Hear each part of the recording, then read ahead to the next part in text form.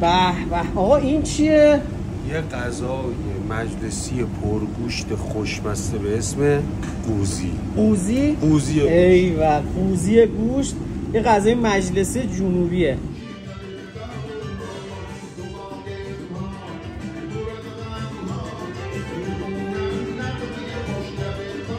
اینجا رستوران جنوبی دفاریه کنار دریاچه خلیج فارس. میتونین غذاهایی رو بخورین که کنار خلیج فارس میخورن. فرهاد جون خیلی خوش اومدی به آشپزخونه دفاری. شما ممنونم. غذای اولی که میخوام بکشم یه زرش پلوی خیلی خاصه که فقط مخصوص خودمونه. نثار کامل نثاره. ایوه کامل نثاره. برنج قشنگ زعفرونی شده. زعفرون ناب. و از همه مهمتر مرغشه. فرهاد جونی یه اکبر جوجه است. اول پخته شده بعد سرخ شده. بله. میاد کنار زرش پلو. حجمش هم خیلی خوبه. عالی. و اما سسش که هیچ جا این سس رو پیدا نمی کنی. همه زرش پلو رو خشک سرو میکنن. ما یه سس گذاشتیم کنارش راحت قورتش بدن. دم شما گرم. علی آقا داستان این برنجه چیه؟ چی میاد کنارش؟ یه دو پیازه اصل جنوبی. فرهاد دو پیازه تنده. نه بابا اینجا غذاهای جنوبی رو ما بر حسب ذائقه درست می‌کنیم. چقدر خوب. مگه اینا اصلا آماده نیست مگه؟ نه ما یه سری غذا رو اینجا همون لحظه تازه میزنیم. نه فکر کنی خیلی زمان میبره. نهایتا 20-25 دقیقه. ایوه یعنی همون لحظه سفارش این غذا آماده میشه در لحظه. و به نسبت ذائقه شما هم براتون تند و یواشش میکنه. حوالی ماهی فرهاد جون یه غذای قاطی پلوئه که توش ماهیه. یعنی با ادویه و ماهی میپزه قشنگ برنجش. بله عالی. خیلی خوشمزه است.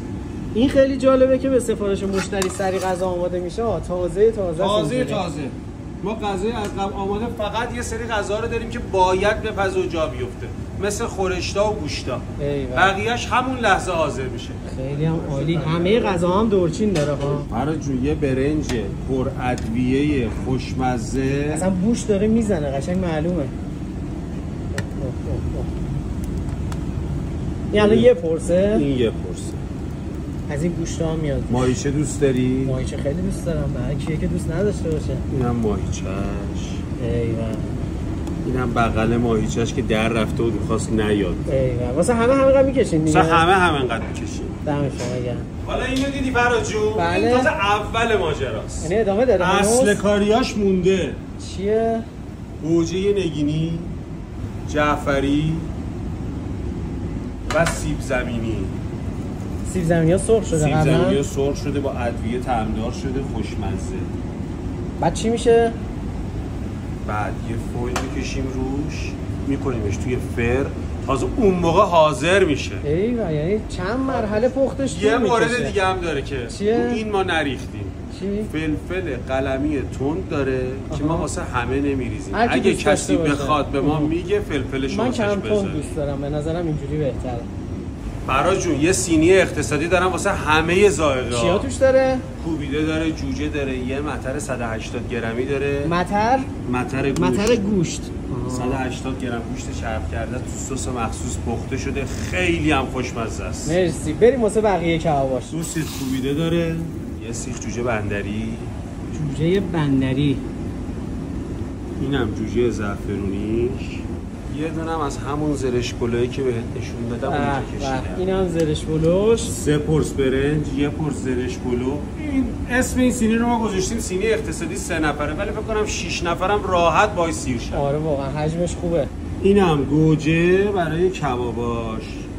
خیلی هم خوشگل و عالی. یه سینی متفاوته ها بچه‌ها، اقتصادی هم که هست.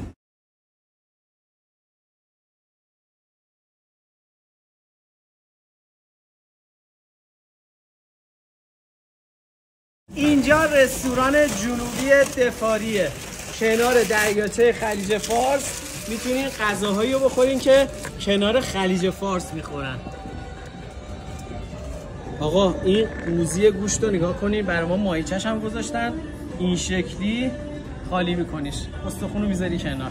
اینورم مندی مرغو داریم که نصف مرغ با اون برنج خوشمزه‌ای که با کلی ادویه پخته میشه و آب گوشت. اینو گوشتش هم دارن، مندی گوشت هم هست.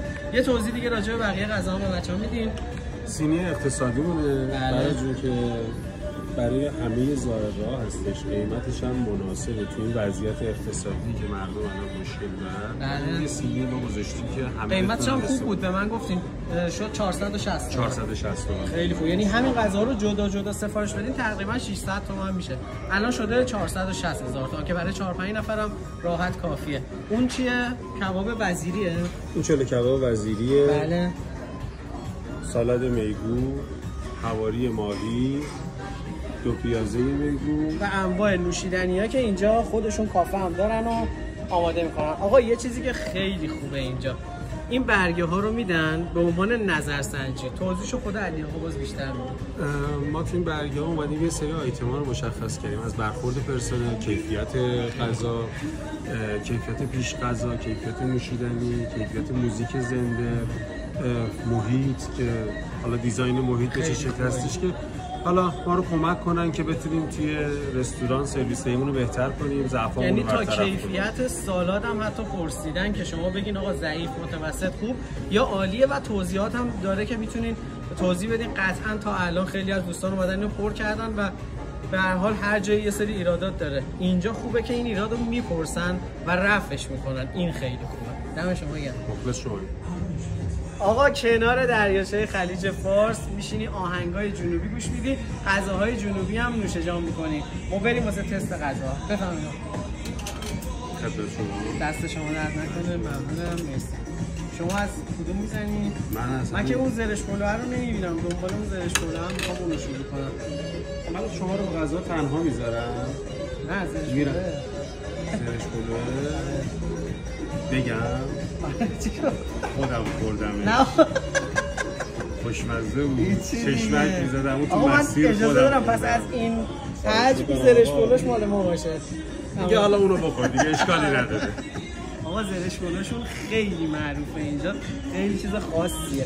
من عادت ندارم داخل سینی غذا بخورم ولی این فرق داره. من یه ذره از این زرش پلو دوست دارم همینجا تست کنم.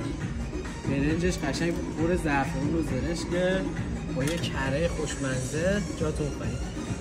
برای اهالی قشم و دوستانی هم که به قشم سفر میکنن یه خبر خوب داریم. چیه؟ ما فرجگی اقامتگاه و رستوران بزرگی اونجا داریم به اسم بادگیر تو خود روستای دفاری. چقدر جالب.